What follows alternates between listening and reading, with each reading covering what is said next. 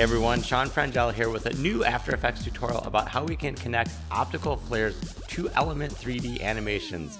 So here we have this render where there's a 3D object created in Element 3D and there are some optical flares exactly tracking and lining up to it and following the camera movement. And if we take a look at our After Effects project, here we have the final file that we could take a look at from a couple different views if we want to see what's going on. And what we have here is our Element 3D logo and our camera moving around, and we can see here we're generating some nulls out of Element 3D and lining up and snapping lights to where those are. And then even getting into some things like using depth passes if we had another one that we wanted to sit in this little back part and be blocked out by the front of the logo. So let's get started on how to set this up. It's some quick and easy tips, and you can really do some cool stuff if you get this lined up. So I'll just quickly delete all this other stuff besides Element 3D. And if I take a look in my Element 3D scene setup, I have this quick little 3D logo that I've created out of some shapes and vector assets.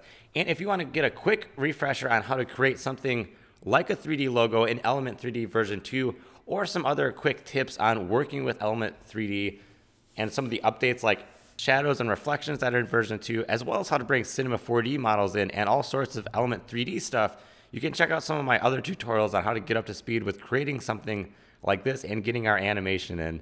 But if you already have this sort of 3D object and you just want to skip to how to connect optical flares to this, let's get to the point. So here we have our object, and what we need to do is generate some nulls exactly on these points so we can have everything sync up. So what we're going to do is go to Utilities, and this top one is this Generate 3D Position Null. And what we can do is click this little icon to get our crosshair in whichever window we're working on, and just click in 3D where we want this. So I'll click right there on the edge, and you can see it's going to change those numbers. And if we need to pan the camera around, you could do that, and then just, again, click where you want it, and it's going to update that, and then you want to click Generate. And down here, we can see it's going to generate a 3D null that is exactly on that position. And if we pan our camera around now, we can see it's going to line up with that. So if we want to get another one, we'll just go back to Element 3D, update that select 2D position setting. I'll click that, and again, click Generate. And there, now I have my second null. Now, this will work great if we have camera movement, but if we had this whole object moving, let's say we go to our group and move this, you can see they don't line up. So if you're doing that and you want to be able to twist this thing around and move it too, one thing you want to do is go to whichever group you have the 3D elements in it and go to Create Group Null and click Create. And what that's going to do is create this group null and add a bunch of expressions on our Element 3D layer so that rather than moving our group XYZ position up here on the effect, we can actually just move it here and it will automatically move and rotate that object. So if we want to bring the flares along with that, all we got to do is take these two element position nulls we created, parent those to this group null, and there we go. Now if we move this or rotate it, it's all going to follow along, and that's great. So now we need to get some optical flares in here. That's the fun stuff. So let's do that by going to Layer, New, Solid, and I'll call this Flares. And I'm going to go over to my effects, which it looks like are hidden way down here. I'm going to get optical flares, drop that on, and I'll just go into options and set up a quick one. I'm not concerned too much with what it looks like. I mainly want to talk about how to get everything set up. And I'll go to OK. And then we have that on top of our scene. So what we want to do is change our render mode from on black to on transparent. And we don't just want one 2D flare, we want to be able to have multiple 3D flares. So what we want to do is change the source type to track lights, but we don't have any lights in here yet. So that's what we're going to do to get this to work. We're going to create a couple lights and then snap them to where these nulls are that we made. So I'm going to go to Layer, New, Light, and I can create a point light, and we could even have it control the color. So I'll go to Light 1, OK.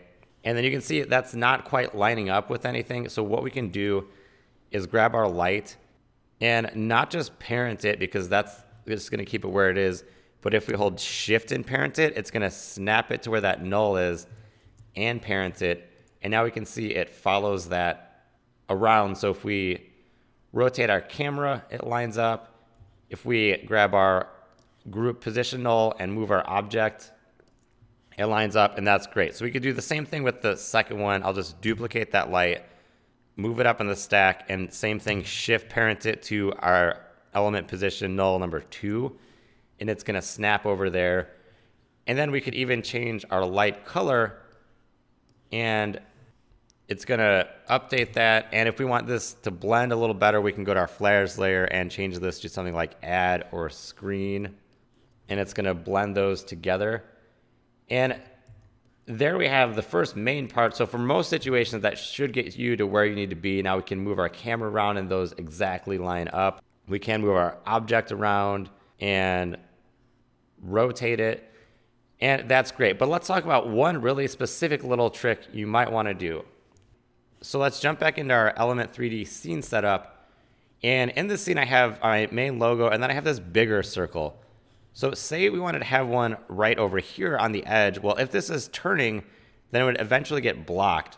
So let's say we're doing that. Let's quickly turn these off so we don't have any flares. And we can do that same thing to get it there. Let's say we want it here.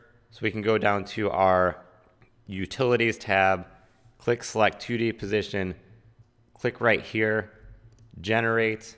There we have our new null. And same thing, I'll just duplicate one of those old lights, put it up here just to keep track of it, turn it on, shift parent it over, and now it's lining up there. But again, if we rotate around, because optical flares, it's still just a 2D effect using some parallax to make it look like those elements are moving around. It should be blocked right now, and we can see it kind of floats through the logo, and that's a problem. So how do we fix that? Because it shouldn't be showing up when the camera pulls around. We want to actually kind of tuck that effect within here. Well, the way we can do that is using something like this depth pass, which will take our 3D object layer and project this black and white and gray image so that we can use that as a track matte set to luma or luma inverted to block out those elements. So let's set that up. The way we can do that is I'm going to duplicate my whole Element 3D layer by pressing Command D, and then I'm going to drag that above my flares layer. So now basically we have two instances. Let's rename this one Depth Pass, and I'll solo that so we can look at just that. And if we go down here to our output at the bottom, by default, it's showing composite, so it's adding all this stuff up. But if we take a look at this, there's some different things you can see in our scene. You can see things like what's in focus if we were using our camera depth of field here. Different passes like specular, refraction, ambient occlusion.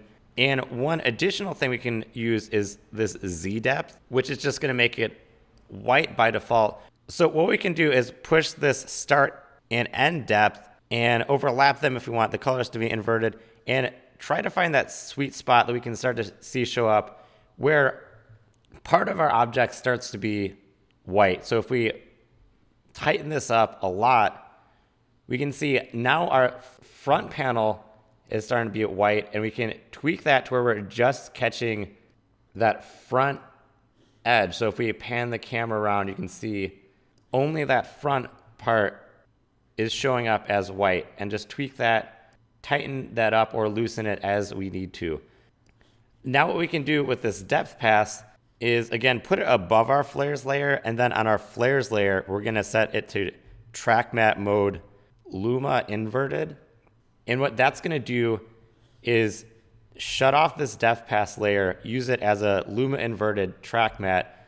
So whatever is white will be blocked out, and gray will be partially blocked out. So now if we rotate our camera around, we can see that our flare is actually tucked in there. And if we need to make any adjustments on that, we can see it's getting cut off a bit.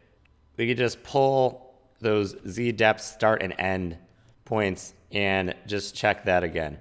And if we need to really push that, we could get something like the exposure effect or curves, put that below our whole Element 3D layer on that depth pass, and then we could really turn up our exposure if we need to blow that out completely.